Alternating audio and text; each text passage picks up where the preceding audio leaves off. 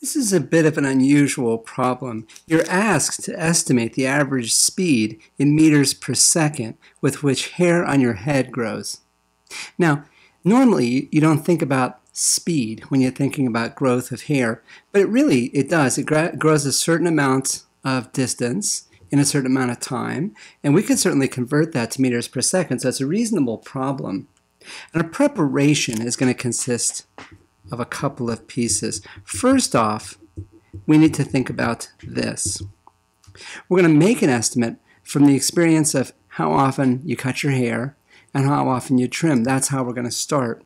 Well, in my case, I trim my hair about once every year. And if you've ever seen me in the pre-lecture videos, that won't come as a huge surprise. So it's about once per year. And in 1 year, my hair grows about 8 inches. And I'm just guessing by how much the length of the hair that's on the floor when everything is said and done. That's about right.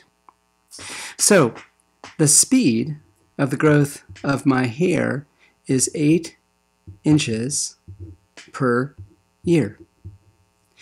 But that's not the unit of speed that we want. It's a distance divided by a time, but we want to put it in meters per second. So we're going to have to do some conversions. And the conversions we'll do is this. An inch is 2.54 centimeters, okay?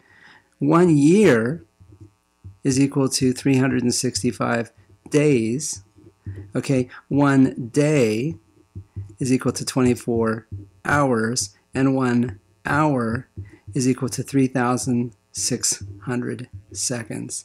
So with these conversions in hand, we'll be able to make the conversion from a speed in inches per year into a speed in meters per second.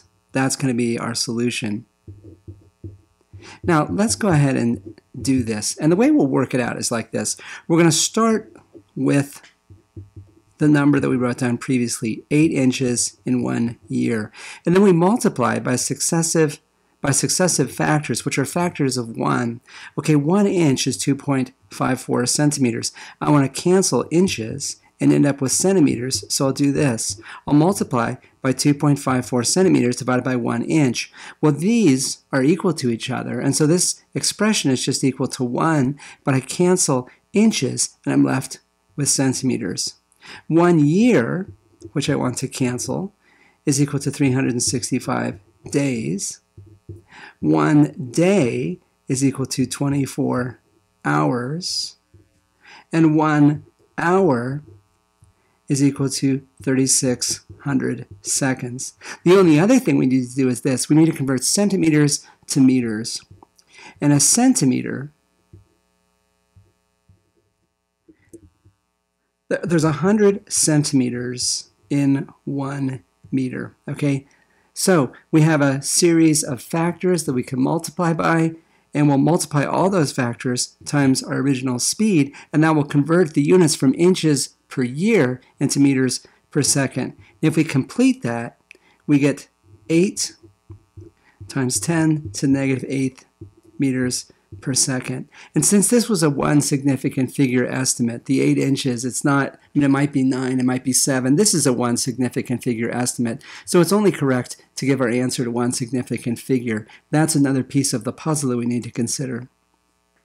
8 times 10 to the 8th meters per second, or if I want to write this in microns, it's 0.08 microns, or micrometers per second. Okay, that's the speed that we're looking at. Now let's do an assessment. Okay, think about this.